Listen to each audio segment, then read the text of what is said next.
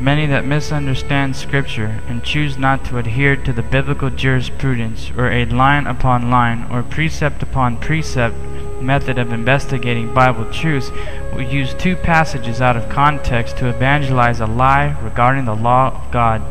The passages they say claim it is a sin or a curse to keep the law of God are as follows. For as many as are under the works of the law are under the curse.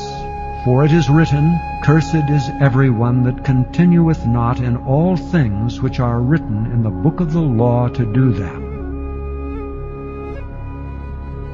Therefore by the deeds of the law there shall no flesh be justified in his sight, for by the law is the knowledge of sin.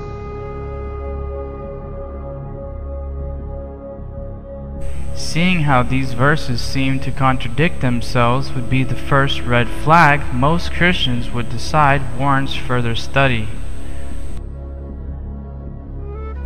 For example, in Galatians 3:10, it appears that the first half of the passage is saying those that keep the law are cursed. Yet the second half reveals the exact opposite. Looking at Romans 3:20, we see the same scenario as well. So what's going on here?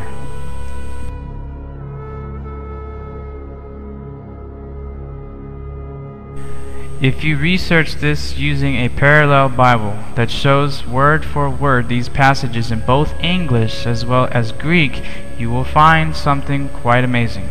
There is a word missing in both those verses.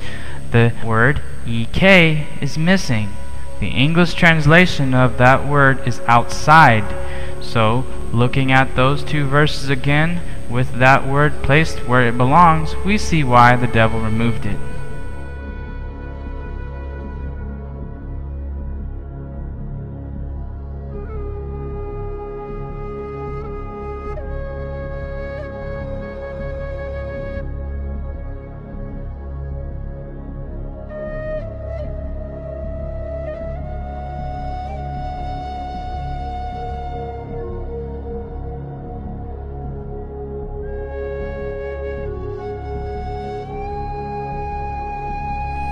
Truth is, if one does the line upon line and precept upon precept, as Isaiah suggested in chapter 28 of his book, we would see many verses prove both passages were missing a word.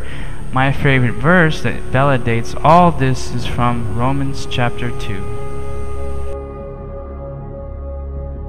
For not the hearers of the law are just before God, but the doers of the law shall be justified. If you still think Galatians 3:10 and Romans 2:20 are saying you cannot be justified by keeping the law of God, then you need to rip out a lot of verses that say otherwise. Okay, shalom. All praises to the Most High, the Heavenly Father, through His Son, the Anointed Savior. We come together once again to bring out another empowering message. Through the Spirit of the Most High, may the eyes and ears of all the viewers be opened. So what today we're going to touch on is the sequel to the trap of Paul's epistles. The Most High, through the Spirit of the Most High, it was revealed on how we have to be cautious when we're dealing with Paul's epistles. Because a lot of those letters and a lot of those verses and scriptures inside of his epistles can be taken the wrong way to promote wickedness. So that's what that video was to show you, that how you have to be wary of how you interpret those letters. But of course, there's always people out there that are more subtle than any beast of the field, and they're always trying to catch more people and bring them to the wickedness or to the dark side. So with this video, we're going to put an end to all misunderstanding regarding the epistles of Paul, because you're going to find out in this video that you have to make a choice. There's going to be no more room for open discussion once we finish this video.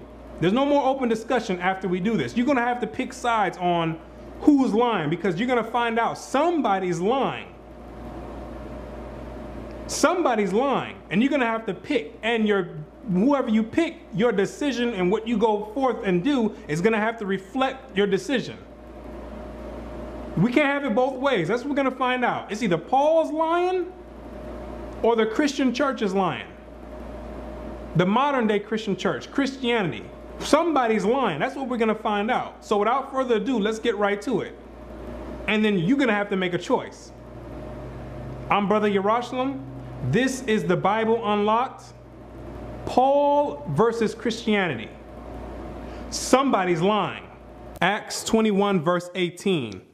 And the day following, Paul went in with us unto James, and all the elders were present.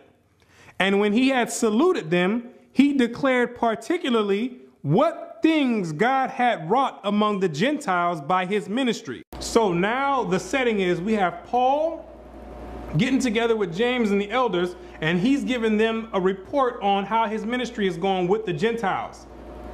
And he's letting them know that there's been a lot of conversions among the Gentiles. Follow me. And when they heard it, they glorified the Lord and said unto him, Thou seest, brother, how many thousands of Jews there are which believe, and they are all zealous of the law. Now we have the elders telling Paul their report, saying, can you see how many thousands of Jews there are which believe on Christ? That's what it's referring to. And in addition to that, believing on Christ, they are all zealous of the law. Because you had to have both of them. That's what the disciples of Christ understood. I don't know about today in this modern Christianity, but according to the ones who walk with Christ, you needed to believe and be zealous of the law. You needed to keep God's commandments and believe on Christ. So now they're giving the report back to Paul. So this is what the scenario is that's going on. And they are informed of thee that thou teachest all the Jews which are among the Gentiles to forsake Moses, saying, they ought not to circumcise their children, neither to walk after the customs. And these Jews that believe and keep the law have been hearing these rumors about you, Paul, that you're teaching Israelites that are among the Gentiles that they don't have to keep none of the commandments. You're going to find out that this is the same accusation that the modern Christian church is saying. It's the same thing that Paul's about to go through right now in his trial that we're going to go through.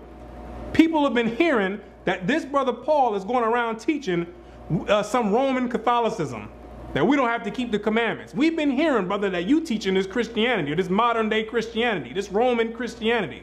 That's basically what it's saying in a nutshell. Is that what these brothers have been hearing? What is it therefore? The multitude must needs come together, for they will hear that thou art come. The multitude is going to hear that you have come into town, and they're going to want to know what's going on. They're going to want to confront you. You're going to have a lot of people that's getting ready to come. Do therefore this that we say to thee. We have 4 men which have a vow on them. Them take and purify thyself with them.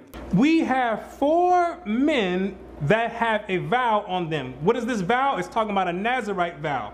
You read about this in Numbers, the 6th chapter, showing you that the disciples of Christ were still keeping the law after his death. I'm not sure where these people are coming up with this stuff, that as if everyone just start being lawless after Christ's death. They were still keeping the law.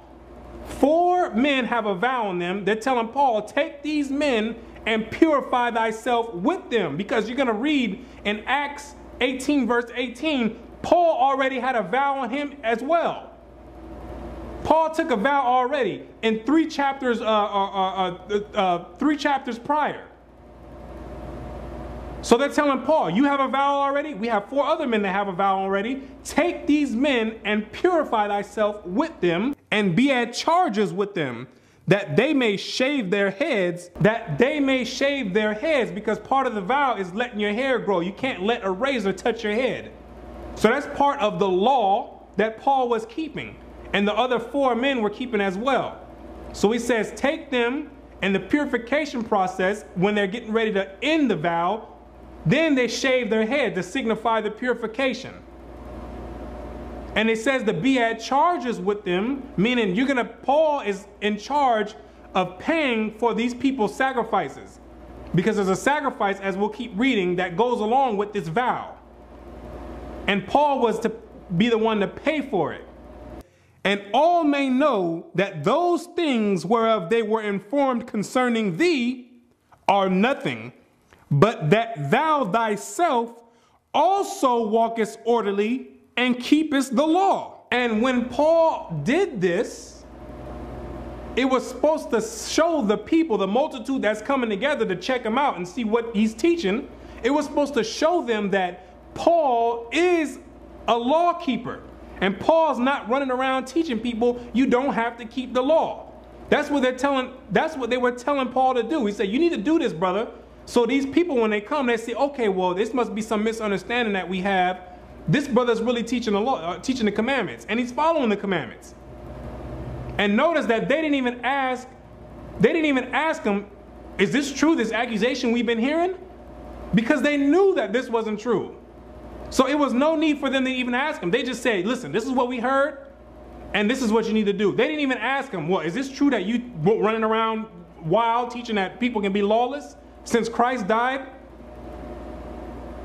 Now, let's continue reading and see what happens. As touching the Gentiles which believe, we have written and concluded that they observe no such thing, save only that they keep themselves from things offered to idols, and from blood, and from strangled, and from fornication. So the elders say, unto the Gentiles, we told them that they didn't have to keep all the law. And then he gives the list on the things that they concluded that the Gentiles had to keep.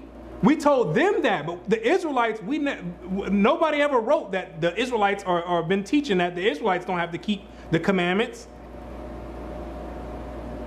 Now let's find out what Paul says after the elders have brought this accusation up. Let's find out if Paul's going to whip out a Galatians 3 verse 24, or let's find out what he's getting ready, what his response is into this accusation being brought forth. Then Paul took the men, and the next day, purifying himself with them, entered into the temple. Wait, you telling me Paul didn't whip out a Romans 10 verse 9? All you have to do is believe? You telling me Paul didn't stand up and say, hold on. You know what, elders? I'm going to be honest with you. I am running around teaching we don't have to keep the law. And this is why. Romans 10 verse 9. You telling me Paul didn't stand up? Because this is what the Christian church is teaching. That Paul is teaching in his epistles that people can just be lawless and don't have to keep any of the commandments. Paul didn't even respond. Paul went right to it and said, and went right into, grabbed the men and went into the temple and did what the elders told him. So this is where we're going to start running into a dilemma. Because Paul didn't say anything. Paul didn't speak up for this. This doctrine that we don't have to keep the commandments, which he was accused of doing. And if that's what he was teaching, that's what he should have stood up and said. Let's continue because it gets better. To signify the accomplishment of the days of purification. Until that, an offering should be offered for every one of them. See, an offering had to be offered for each one of the 4 men and Paul. This signified the end of the purification process. What was the sacrifice that needed to be made? You read about it in Numbers 6. Numbers, the 6th chapter. He needed a ewe lamb, a he lamb, a ram, a basket of unleavened bread, cakes mingled with oil, meat and drink offerings. This is what Paul was paying for when it said to be at charges with the 4 men. Paul was paying for that. And now they're getting ready to do the sacrifice. Watch. And when the 7 days were almost ended, the Jews which were in Asia, when they saw him in the temple, stirred up all the people and laid hands on him. Now they caught Paul, the ones that was making these complaints, running around spreading these rumors. They said, there you go right there. That's that brother right there. Yep, I can see him. That's him. Then they stirred up all the rest of the people, and then they went and laid hands on him right before he was getting to finish the vow. So he didn't even get a chance to finish the vow because they snatched him up out of the temple, crying out, men of Israel, help. This is the man that teaches all men everywhere against the people. This is the man that's teaching there is neither Jew nor Greek, and that everyone's all equal and it's all one big melting pot, and that it doesn't matter who God's people are anymore. This is the guy teaching. What you're going to find out is the people accusing Paul has the same exact interpretation as the modern Christian church. That's what you're going to find out. Watch. And the law, and he's teaching people that they don't have to keep the law. He's running around here telling people that all they have to do is sit back and believe. They can be homosexuals, they can be thieves, murderers. All they got to do is believe. Don't worry about keeping that law. And this place, and further brought Greeks also into the temple and had polluted the holy place. And he's bringing Gentiles into the temple, Greeks, Caucasians or Europeans into the temple and profaning it. Because the custom was that the Gentiles were not allowed to come into the temple. They had to stay on the outer court. You can read about that in Revelations 11 verse 2. The outer court was for the Gentiles. The Gentiles can't come into the temple, to the inner court of the temple. So this was a major offense that they were raising against Paul. Because this offense was punishable by death. So this was not something small. These are not small accusations that they're raising against Paul. They said, this is the man that's doing this. For they had seen before with him in the city Trophimus, an Ephesian, whom they supposed that Paul had brought into the temple. Because they saw Paul in an earlier instance, a few chapters back, with an Ephesian or a Gentile, natural Gentile, Trophimus, and they supposed that he brought this Gentile into the temple. They supposed. They didn't see it. They supposed. But Paul knew better than to bring Gentiles into the inner court, because that was punishable by death. And all the city was moved, and the people ran together, and they took Paul and drew him out of the temple, and forthwith the doors were shut. And they drew Paul out of the temple, snatched him by his afro and everything, grabbed him straight up out of the temple, say, come on over here. You the one who's been doing this. Come on out.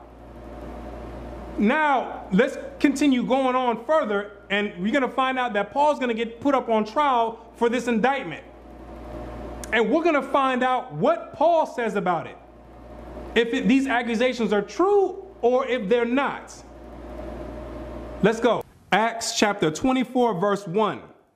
And after 5 days, Ananias the high priest descended with the elders, and with a certain orator named Tertullius, who informed the governor against Paul. So now we have Paul in front of the Roman orator, who's now telling the governor all the indictment charges against Paul and why he's being brought up on these charges. Verse 5. For we have found this man a pestilent fellow, and a mover of sedition among all the Jews throughout the world, and a ringleader of the sect of the Nazarenes, who also have gone about to profane the temple, whom we took and would have judged according to our law. They're saying that Paul is running around causing uproars. He's seditious. He's a pestilent fellow. And that this brother is just problematic. So we need to find something to charge him with, because he's running around causing all these problems. But the chief captain Lysias came upon us, and with great violence took him away out of our hands. Then Paul, after the governor had beckoned unto him to speak, answered, For as much as I know that thou have been of many years a judge unto this nation, I do more cheerfully answer for myself. So now finally, after all this ruckus, Paul's standing in front of the governor, and he's finally, for the first time, getting his chance to finally say something. He says, I'm going to answer for myself. So it doesn't matter what anybody else is talking about right now. All the accusations that's being brought forth, we're going to find out what Paul says out of his own mouth. We're going to find out if Paul was teaching you don't have to keep the commandments, or if they were lying on him. Let's find out from the horse's own mouth. Because that thou mayest understand that there are yet but 12 days since I went up to Jerusalem for to worship. And they neither found me in the temple disputing with any man, neither raising up the people, neither in the synagogues nor in the city. Neither can they prove the things which they accuse me. So Paul says, 12 days ago, I was just at Jerusalem worshiping. And they, meaning these Jews that's accusing me, they saw me there. And I wasn't disputing with anyone. I wasn't bothering anyone. All these claims that they're bringing forth, he says they cannot prove. Trying to say that I've been teaching that no one has to keep the laws and the customs of the Jews, he says these people cannot prove. But this I confess unto thee. But this is what I'm going to say to you. This is my confession, that after the way which they call heresy, so worship I the God of my fathers, believing all things which are written in the law and in the prophets. Paul says he believed all things, not some things, not a few things, not a knick-knack, patty-whack, give a dog a bone, not no small things here and there. He says he believes all things written in the law and the prophets. What does that mean? If somebody brought him Leviticus 20 verse 13, if they were sitting there on the judgment a seat in the court and said, Paul, here's Leviticus 20 verse 13. Do you believe this? Where it says a man shall not lie with mankind. If he does so, he shall be put to death. Do you believe this? Paul would have said, yes, I believe that, according to his own words. In the prophets, if somebody would have brought him Isaiah 14 verse 1 through 2, and said, where it says that all the enemies of Israel are going into captivity, Paul, do you believe this? He would have said yes. So how is it that we're getting Paul saying he believes the law and the prophets, and then in the epistles, people are trying to make it seem like he's teaching against the law and the prophets? This is why I say this is the dilemma we're getting ready to run into, and it's going to get better. It's going to get better. Because you can't have it both ways. That's what you're going to find out. You can't have it both ways. Either Paul is lying right here when he's on the stand, or Christianity's lying. Somebody's going to be lying, though. Somebody's going to be the liar. Let's get some more. Acts chapter 25, verse 1. Now when Festus was come into the province, after 3 days he ascended from Caesarea to Jerusalem. Who's Festus? He's the successor of Felix, the last Roman procurator. So now we have Festus coming down, and now he's about to deal with Paul. Verse 6. And when he had tarried among them more than 10 days, he went down unto Caesarea, and the next day, sitting on the judgment seat, commanded Paul to be brought. So now we have Paul getting ready to be brought in front of Festus. Let's see how this plays out. Let's see if Paul switches up his story this time, or if he sticks with the same story he just taught in front of Felix. And when he was come, the Jews which came down from Jerusalem stood round about, and laid many and grievous complaints against Paul, which they could not prove. What were the complaints that they laid against Paul? Paul's teaching that you don't have to keep the law. Paul's bringing Gentiles into the temple. Those are the complaints that they were laying against Paul. And it says that they could not prove it. Letting you know that somebody's lying here. This is the same accusation. You got to find out, this is the same accusation that the modern Christian church is bringing against Paul. You're both doing the same thing.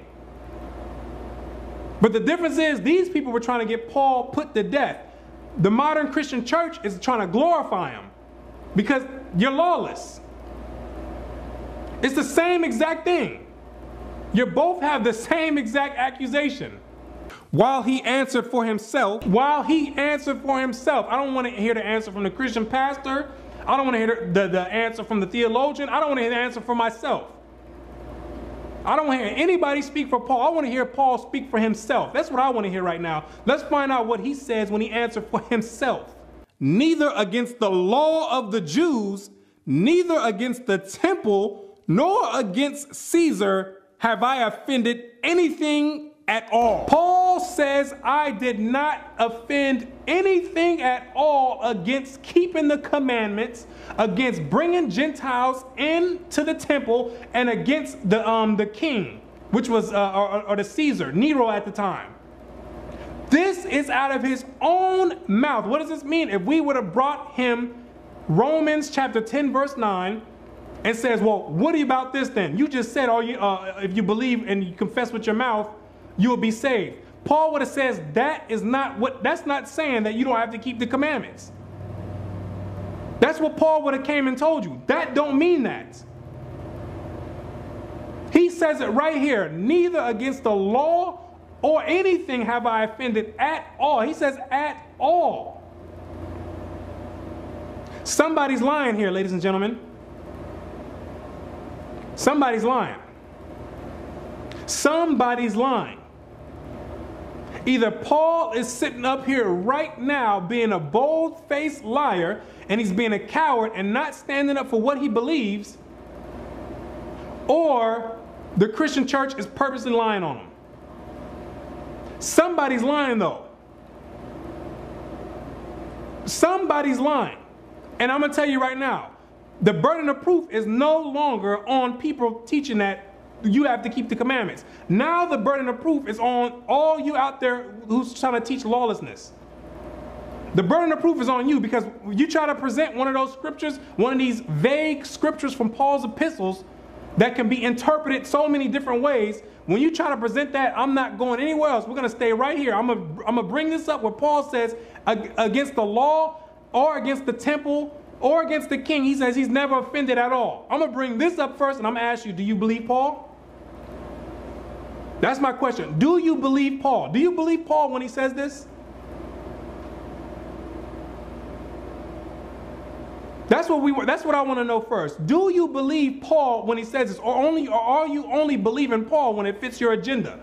When it's something that you can take and make it say whatever you want it to say and justify being wicked? When do you believe Paul all the way, or do you believe Paul only when it fits you? That's what we want to know. Which one is it? I'm not going, and I'm not budging either. I'm going to tell you right now, ladies and gentlemen, you need to do the same thing. When somebody try to present these scriptures talking about any one of these Romans, whatever, or Galatians, whatever, no, we're going to go right here and ask, do you believe Paul when he says he never offended against the law at all? He never spoke against the law at all. On trial. Because the two options are, if you believe Paul, if you believe him right now when he's saying he never spoke against the law, that means in his epistles, what you need to do is you need to interpret those epistles to correspond to what he's saying here, in order to not make him a contradiction. Because now he's contradicting himself and he's being the devil, if that's the case. Now you're being the devil. You're lying over here. You're being a coward, lying over here on the judgment seat, saying, oh, I'm not teaching that. I'm not teaching that. And then when you get off, you're teaching people, yeah, I'm teaching you don't have to keep the commandments. That's the devil. That's being a liar. That's a deceiver. And if that's how you feel, and if that's what you believe Paul's doing, you don't need to be dealing with none of his letters. You don't need to be dealing with anything that he's dealing with. And if you say you do believe Paul, that means you need to make his letters correspond to what he's saying. You only got two choices, that's it.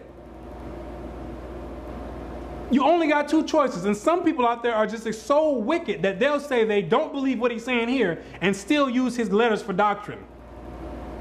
When it's dealing with your soul salvation, you don't need to be dealing with discrepancies like that. Well, when he's lying here and telling people, he's lying to the people here, but then he's telling people something else over here. You don't need to be dealing with people like that, if that's how you feel the situation is. So you got a choice to make. You have a choice to make. Nobody wants to deal with this on Paul on the trial. Nobody wants to deal with this. Everyone wants to skip over this, where Paul is blatantly he's flat out telling you, I'm not speaking against the law. Somebody's lying, ladies and gentlemen. Let's continue. Verse 9. But Festus, willing to do the Jews a pleasure, answered Paul and said, wilt thou go up to Jerusalem and there be judged of these things before me? See, Festus was in league with the Jews. They were all trying to get him set up to come down to Jerusalem to be judged there, because they know they were going to catch him there. They were gonna, they were, you know, they know that they were gonna pull some type of trial out and find him guilty. Even if the brother wasn't guilty, they were still gonna make a way to find him guilty. So they were all in league with each other at this point. Then said Paul, I stand at Caesar's judgment seat. Paul says, I'm not a fool. I'm standing right here. Because it's obvious what you brothers are trying to do. It's obvious what y'all trying to do. Y'all can't prove anything that you're saying, and you're still trying to get me to go down to Jerusalem to get judged. You have to be out of your mind. I'm standing right here. That's what Paul says. You can go pull that stuff on someone else, but it's not working here. I've been around the game way too long, where I ought to be judged. To the Jews have I done no wrong, as thou very well knowest. Paul says you know it. You know it. And the Christian church too. You know he didn't offend anything against the Jews. You know it. And if you don't know it and if you don't believe it, you need to leave Paul alone. You can't be using Paul and making it contradict itself when you're dealing with people's salvation. That's inconsiderate and disingenuous. You can't have it both ways. You can't have the ice cream and the cake. You gotta pick one. Either he's lying or he's not lying. Somebody's lying though. Somebody's not telling the truth. Somebody's only telling half the story. For if I be an offender or have committed anything worthy of death, if I'm an offender, if I'm teaching in Romans 10 verse 9 or Romans 3 verse 20 that you don't have to keep none of the laws, if I'm teaching in any of my epistles that you don't have to teach no laws and you don't have to keep no commandments, if that's my intent when I wrote these letters, I refuse not to die. Put me to death right now. If that's what I'm doing, I need to be put to death. That's what he's saying. I need to be put to death. If I'm offending and I'm doing that against the law, put me to death right now. If I'm bringing Gentiles into the temple, put me to death right now. He says, I refuse not to die. I refuse not to die. That's a strong statement right there. He didn't say, you can go ahead and kill me. He says, I refuse not to die. Meaning, go ahead and take me, man. If that's what I'm doing, go ahead and take me because I need to be put to death. Because Paul says he believed everything in the law and the prophets. And it tells you in the law, if somebody comes around telling you, let's go worship other gods, which is what the modern Christian church is doing, telling you to come away from the Most High and go and worship the Babylonian God, the God of the Roman Catholic Church, it says the judgment is they need to be put to death. Paul says, I refuse to die. So it's either if Paul's lying right here, nobody needs to be dealing with him. If you believe Paul is lying, nobody needs to be dealing with him. But the choice is, if you don't believe he's lying, don't bring me no Romans 10 verse nothing and try to say that Paul's teaching against the commandments, because now you're contradicting them. You're doing the same thing that the Jews were doing back then to him, trying to catch him up and falsely accusing him. You're doing the same thing. You're doing the same exact thing. You're no different. And Paul is going through a rough, stressful time right now, trying to clear his name from these people accusing him. And then now you got 2-point-something billion people doing the same thing. It's amazing how it works, doing the same thing. But if there be none of these things whereof these accuse me, no man may deliver me unto them. I appeal unto Caesar. But I'm not gonna die for something that I didn't do. See, if I did it, I refuse not to die, but you're not gonna get me for something I didn't do. See, that's the difference. I'm not gonna die innocently. That don't make any sense. That's just stupidity. I'm not gonna volunteer myself to be put to death if I'm not doing it. So once again, if they brought him Ephesians, anything, Galatians, anything, any one of those scriptures in his epistle and said, what about this right here, brother? You just said right here, we're not justified by the law, we're under grace. What does that mean? He would have said that does not mean you don't have to keep the law. That's what he would have said. And then he would explain to them what he was saying or what his intent was. He says, I'm not dying like a dummy. You're going to have to bring up some legit accusations and be able to prove them if I'm going to willingly get put to death. That's the story of Paul, ladies and gentlemen. That's Paul's conclusion of the whole matter. That's what Paul says out of his own mouth. Paul says, I'm not teaching against the commandments. These people are accusing Paul of teaching against the commandments, but Paul out of his own mouth is saying, I'm not doing that. So we got two choices to make, and nobody's going to get off the hook with this. We're not going anywhere else. I'm telling you, I'm dead serious with this. We're not going anywhere else. I want to know what you believe. I want to know if you really believe Paul. This is where you're going to uncover all these hidden demons that's inside of people. They're going to start coming out and manifesting themselves. And trust me, I've seen it already. You think people believe in the scriptures and believe in the Bible one moment, then once the truth starts coming out, all of a sudden they don't believe anymore. All of a sudden the book is full of myths, full of fairy tales, and all this other extra stuff. They don't believe anymore. I've seen it personally. Because that's what the truth does. It starts digging demons out that are laying dormant within you. Because there's a lot of demons that's getting ready to come out now that there's no way, there's no back door to run out of on this now. Because now you're trapped in a corner. See, that's how the Most High is giving the wisdom out in these last days, where we're going to have to make decisions. Your faith is going to have to be tested. What you believe in is going to have to be tested. There's no escaping it. What do you believe? What do you believe? Because if you believe Paul is telling the truth, I don't want to hear about you saying anything about Paul said we don't have to do this. No Colossians 2:16 or any of that stuff. Interpret it the way it was meant to be interpreted, to reflect what he said here on the judgment seat. And if he's lying, you don't need to be following him. If you believe he's lying, you don't need to be following him. Who's going to be following a coward? Who's going to follow a coward? All the other prophets got put to death for this word, standing up firm for what they believe in. Paul is not exempt from that. If he believed that we don't have to keep the commandments, when on the judgment seat, he should have jumped up with a Romans whatever and said, all you got to do is believe. Now, come put me to death. Do something about it. Do something about it. That's what I believe in. I believe Christ died on the cross for everyone else to be lawless. And we don't have to keep no commandments. All we got to do is believe. Do something about it. I'm willing to die right now. That's what we should have seen in this trial. That's what we should have seen Paul come out and do. But he didn't do that.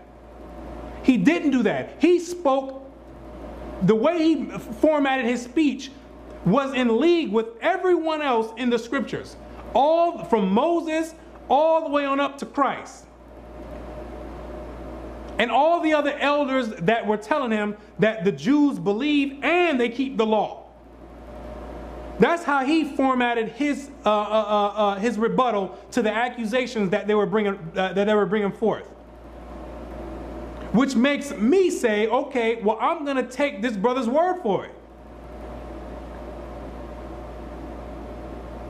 I'm going to take this brother's word for it, because truth be told, no one could. That's all you can do is take his word for it. We can all his epistles are. There's many interpretations that can be put on those. Why? Because we don't have the records are incomplete. We don't have what the churches wrote to him. We don't have all of the letters that he wrote. All we have is one form of communication. We have one form or one prospect of the communication being taken place. We don't have the letters that he wrote back or that they wrote back to him. We don't have the letters. And when you read 1 Corinthians chapter 7 verse 1, it tells you that he's responding to a letter. He says it's a response to the letter that they wrote to him. Well, where's that letter at that they wrote to him? So we don't have the full conclusion of what's going on. So people claiming to be some expert on Paul. You're not some expert on Paul. You can't be an expert on something that you don't have. You can't just chime in halfway through the conversation and think you know everything that's going on. The fact is, we don't know what's going on. Paul wrote 4 letters to the Corinthians. How many do we have in the scriptures? We got 2. We got 2 letters out of 4. And someone jumping in talking about they think they know everything. No, that's not the way it works. It doesn't work that way. So the only thing we can do is go off of what the brother said.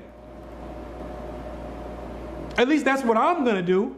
Because I'm going to be honest with you. There's brothers out there that have a strong case saying that Paul is lying. And it's a solid case. I'll be unbiased with it. I'll tell you the truth. I'll be objective. They have a strong case. The Christian church has a case, but the Christian church is minute to what other brothers who actually study the scriptures. They have a strong case for it. But I'm not going to go with that because I'm not going to take the risk of him telling the truth. I'm going to take his word for it, and that's how I'm going to interpret his epistles. I'm going to interpret his epistles to not defame his name as the other Jews and all other Christianity is doing already. I think that's unfair for someone to do. But the difference is the brothers that teach that he's lying, they don't deal with the epistles of Paul. That's the difference between them and the Christian church. They say we're not dealing with it at all. We're going to stick to what we know and what's clear versus going to something that's not all the way clear. So, ladies and gentlemen, we got a decision to make. I'm going to tell you that right now. There's a decision to make. That's all I want to hear. What do you believe? I don't want to hear no other scriptures. What do you believe? Do you believe Paul? Is Paul telling the truth or is he lying? And then after you make that decision, everything else that you bring out with Paul better reflect that decision. Until next time, we give praise and honor to the Most High. I'm Brother Yerushalayim, and I say Shalom.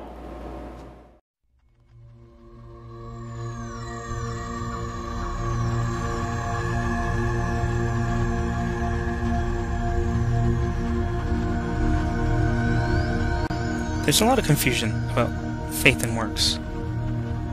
If you are keeping the law in an attempt to gain entrance into heaven, you'll never get in. We are saved by grace through faith. This is essential to understand. Once you understand this, you must understand that a belief in Christ does not produce evil works. Christ came to free us from our sins. He did not only die for our sins, that we may be forgiven, but he also came to cleanse us from all evil.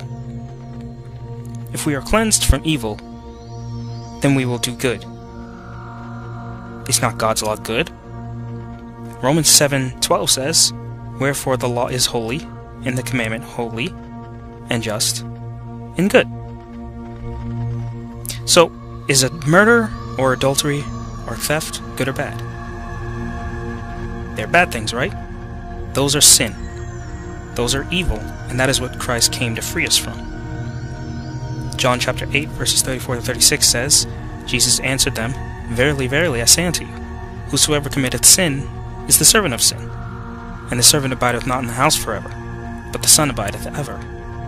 If the Son therefore shall make you free, ye shall be free indeed." What about the Sabbath? Let me ask, is it good to break God's law? Why is it bad to steal, but it's not bad to disobey God and rest specifically when He told us to? This, my friends, is what it's all about. Will you obey God or not?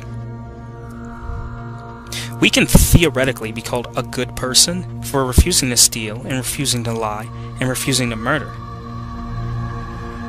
But the line of separation is drawn between those who keep the Sabbath and those who do not. It comes down to obedience. There is one class who obeys God and does whatever He commands, and there is another class who does not obey God. This is what the Sabbath is about. Obedience. regardless of how insignificant you may think it is, though it is not. It is a requirement of the worshiper of God to keep the Sabbath. Will you keep His law or not? Will you accept the mark of the beast, or will you accept the seal of God? You get one choice. Choose wisely. Joshua chapter 24 verse 15 says, "And if it seem evil unto you to serve the Lord, choose you this day whom ye will serve, whether the gods which your fathers served that were on the other side of the flood, or the gods of the Amorites, in whose land ye dwell. But as for me and my house, we will serve the Lord." Is it good to you to obey God? Revelation chapter 14 verses 9 to 12 says, "And the third angel followed them, saying with a loud voice, If any man worship the beast in his image, and receive his mark in his forehead or in his hand, the same shall drink of the wine of the wrath of God, which is poured out without mixture into the cup of his indignation. And he shall be tormented with fire and brimstone in the presence of the holy angels, and in the presence of the Lamb. And the smoke of their torment ascendeth up for ever and ever. And they have no rest day nor night, who worship the beast and his image, and whosoever receiveth the mark of his name." Here is the patience of the saints. Here are they that keep the commandments of God in the faith of Jesus. Who are those that won't receive the mark of the beast? Those that keep the commandments of God, all of them, including the Sabbath, and have faith in Christ. Not those who disobey God's commandments.